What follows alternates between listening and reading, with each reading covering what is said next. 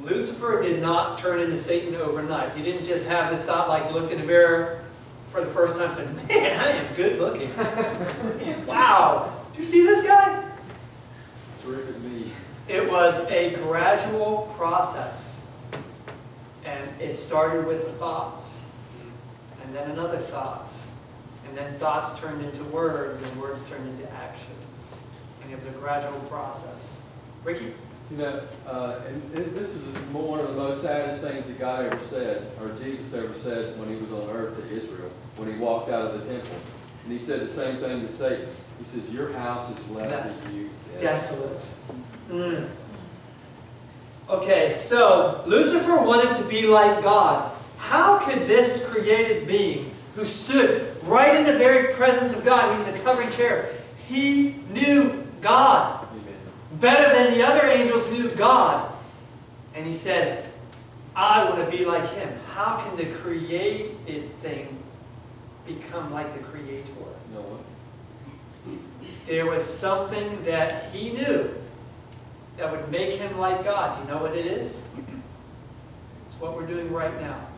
And that is worship. And this is why this controversy is always centered around worship. Amen. Between the true and the false. Praise Think about this. How would Satan become like God? Would he ever have the power to create? No. But if he could get beings to follow him and worship him, then he would be like God. He never wanted to overthrow God. He couldn't. He knew that at any time God could just speak the word and he would be gone. But he knew the character and the nature of God. And what the other angels didn't know, they didn't know the depths of the deceitfulness of sin. Again, Patriarchs and Prophets tells you, chapter 1, that even Lucifer didn't know the deceitfulness of his course. Because the Bible says that he was made perfect until iniquity was found in him. And as he continued on this path of transgression, iniquity became a living force inside of him. And he didn't even know where this was leading. And he didn't know the depths of the degradation that he would go. But he kept making willful choices and decisions that every time a red flag would come up, he would choose to ignore it, and he kept sinking deeper and deeper and deeper. And what he said is that if I could get the angels to follow me, and if I could win there, and then I could go to the worlds that God created and win them, then I would be like the Most High God, and they will worship me. Is Satan called a God? by a lot of people. Satan is called a God. Jesus said he was the God of this world, right? That's the only kind of, that's what he wanted to be. He wanted to be like God. And he has achieved that in a certain way. And it comes down to worship. So listen. Look at where we live in 2016. Do you believe, and I've asked you this before, I'll ask you again. Do you believe you live in the last days? Absolutely. Yes. Why? Just give me one reason. Hold on. Ma'am, say it loud. Iniquity. Okay, it's a good reason, iniquity. There's always been sin, right? Apparently, it was worse when God flooded the earth because he looked down and said, oh, this has to stop. He hasn't destroyed us yet, right? Iniquity is one of them. Is there any other reason? Donald. Prophecy. Yeah. Prophecy. Oh, that's a good one, too. At some point, you can read prophecy, and if you understand, you realize things are going to happen. The end is coming when you see these things happen, right? You've seen them happen? Okay. Red, what do you got to say? I was going to say prophecy, exactly. Perfect. What amazes me is that there are people who don't even follow God who have said to me, man, we are living in the end of time. The world can't go on much longer because of how it's going. If you believe that the world is coming to its end and we're living in the last days, then is worshiping God the right way important to you? Don't you think that if worship was what caused this schism and this split in heaven, and worship is what got the first human being murdered by his own brother, and worship is what Jesus kept, I wouldn't say arguing, I would say trying to teach the Jewish leaders the truth of true worship, don't you think that's going to play a big part in last day events? Yes. So if worship is a key what would be the word? Element, thank you. A teacher, thank you. If worship is a key element to the final days of Earth's history, and you say you're living in the final days of Earth's history, don't you think you better know what true worship is? Yes. Have any of you guys ever gone to any other Protestant denominations within the last year? Raise your hands. Okay? It's not many. There's some. Worship. Worship is going to be the focal point before Jesus comes back. And before that, worship is going to be a focal point within the churches about what is acceptable, what is not acceptable, what is right, what is wrong. Is there a right way to approach God? Yes. Is there a way that pleases Him? Yes. Is there a way that pleases the devil? Yes. You better figure out what the two are.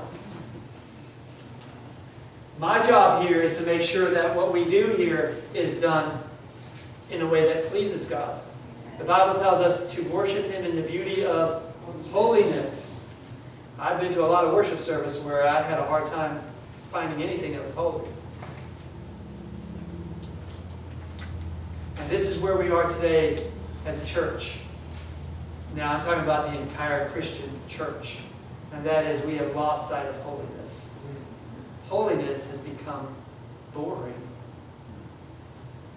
And just, wow, your services are so dead. And, you know, I like this service because they have live music and they have, you know, a band there and the preacher really tells really good stories and he's entertaining and they do skits and dramas and all this stuff.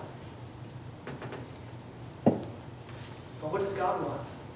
And that's the question you have to ask yourself. Does God want excitement or does God want your heart? What do you want? Do you want excitement? I'm not that exciting of a guy.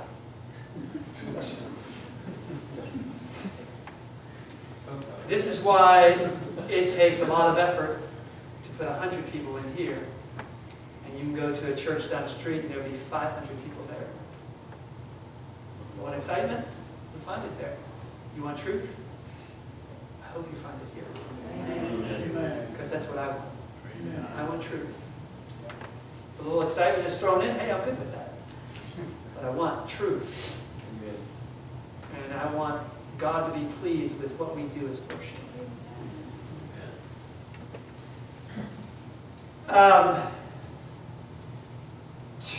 Turn with me to Exodus, well, you probably already know this, but turn real quick to Exodus chapter 20, verses 2 and 3, and we'll bring this to a close. Exodus 20, verses 2 and 3, what does it say? That's going to be the 10 Commandments. What's the first commandment? Why does God say, thou shalt have no other gods before me? If you read the verse above that, God says, I brought you out of Egypt with a mighty hand. I am your creator and I am your savior. You shall have no other gods before me. Now, what commandment did Satan break when he said, I will be like the Most High God? That's right. He wanted to be like God. But you can't be like God because there's only one God. Okay, so turn again real quick. Ricky, can you turn to Psalm 145, verse 17? Ray, can you turn to Psalm 97, verse 2? Ricky, read yours first, and then Ray. Then everybody else turn to Deuteronomy chapter 32, verse 4. 145. 145, verse 17. Everybody else turn to Deuteronomy chapter 32, verse 4. So Ricky, you have that? Yeah, my page won't work. While he's looking, can I comment something? Yes. I love the picture that you painted for me about sin, because you talked about how the devil didn't even realize where he was going, and how this took on like a life of its own. It's like law of inertia. Things in motion Yes. tend to stay in Stay in motion. motion. You know, and I see sin as like a fire. Yes. It's Consuming. It's a living, breathing thing that takes on this. It's like what happened in Canada. I mean, the whole Canada just. Yes. It's crazy. Ricky, you have that text? And Ray, I got something to comment off what you just said. 145:17. Yes. The Lord is righteous in all his ways, gracious in all his works. So listen, I bring you to this text because I want you to think about how did God treat Lucifer when Lucifer rebelled against his maker and his creator. Did he just kick him right out of heaven? No. Why did it seem like he did nothing? Nothing. Now Lucifer, that's what he was thinking. God didn't do anything to me, so I'm going to keep taking this further and further. Listen, I've asked you before, this has been a while, but we were talking about the sanctuary, and I asked you, when you sin, is it an ethereal thing or is it a material thing? Your sin. It's material. Because it is not ethereal, it's material. Because when you sin, you have to confess your sin, and where does that sin go? Up into the sanctuary, right? Where Jesus is ministering. And Jesus has to do something to get rid of that sin. Why? Because it's not ethereal, it's material. Something there. So, as you said, Ray, when iniquity was found in him, it took on a life of its own. Do you know why? It's because evil, iniquity, is the opposite of God, righteousness. If you step away from God and you're no longer controlled by him, there is no other action except the opposite of who and what God is. And that's all the bad stuff that we deal with today. I don't mean to disagree with you, Pastor, but evil and all that is the absence of God, not the opposite of God. You understand what he's saying? Because what he's saying is true. What I said, is that true or is that false? True. So, again, what we're talking about is looking at the same thing from two different sides. Because again, fire. Can you have fire without oxygen?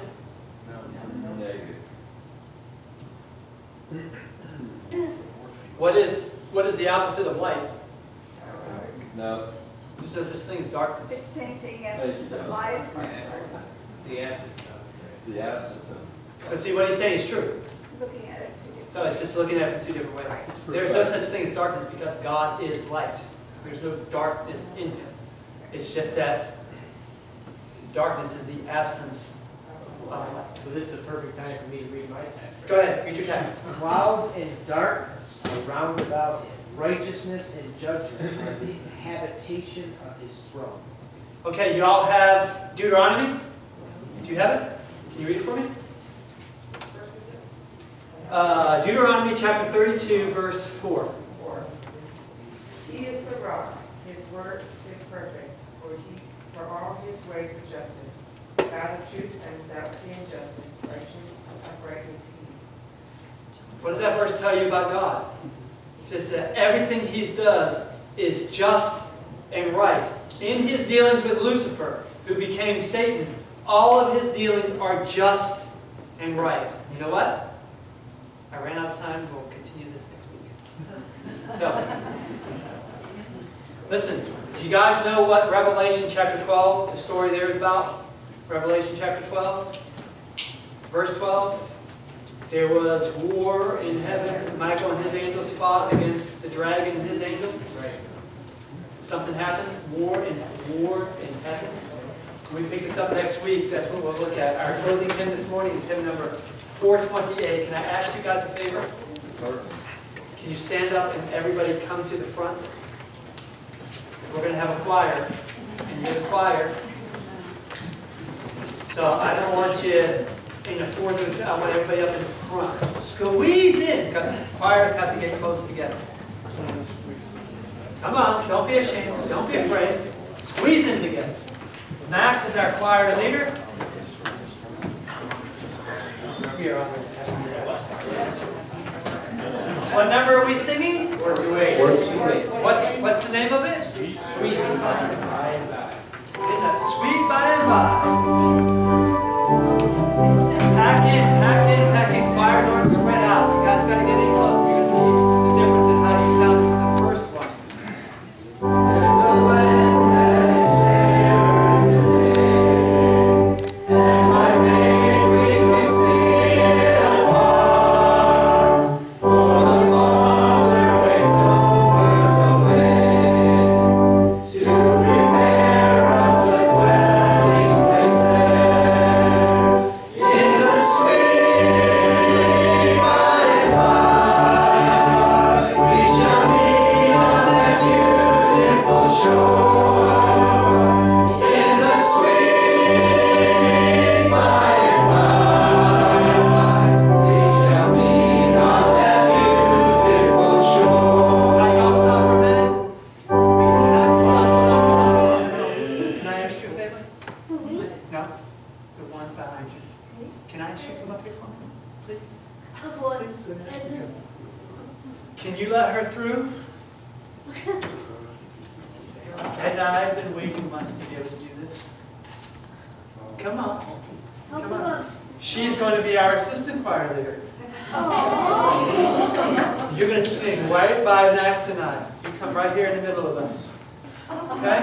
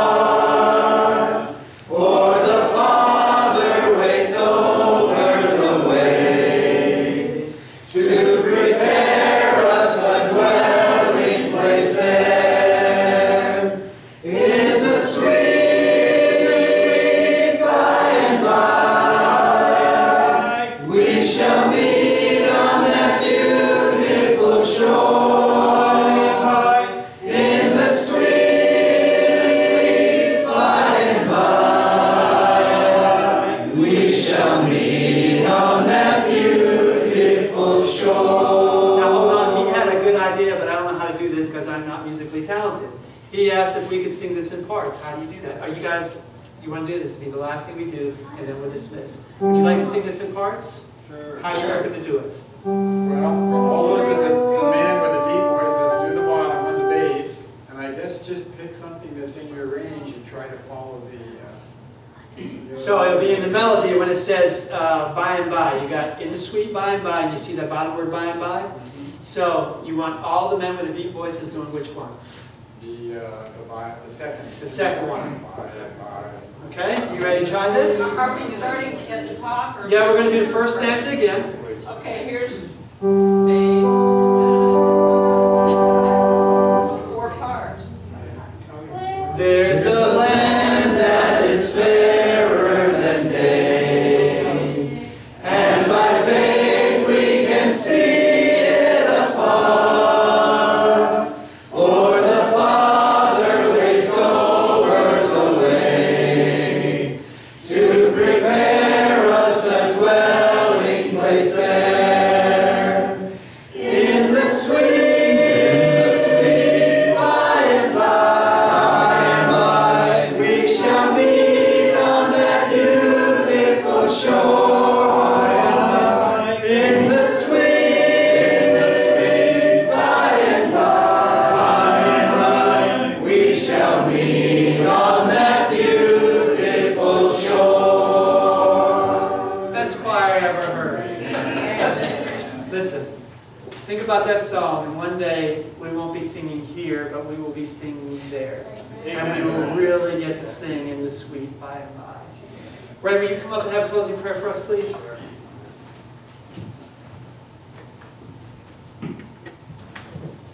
Dear Heavenly Father, we want to thank you so much for the perfect Son of God that you have brought to us to pull the mask off all of this iniquity, to pull the mask off sin, death, and the devil, to give us victory and life everlasting.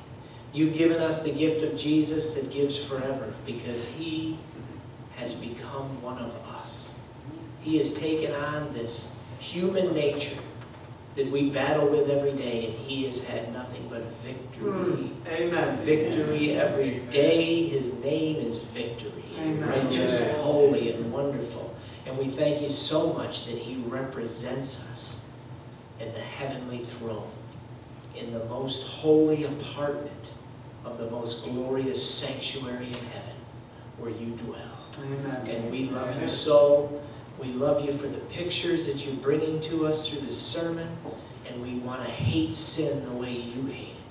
And I pray that you change our hearts, that you strengthen us, that we would look to Jesus and believe on his name. And in his name we pray. Amen. Amen. Thank you, guys. I appreciate that. You were a great choir. Amen.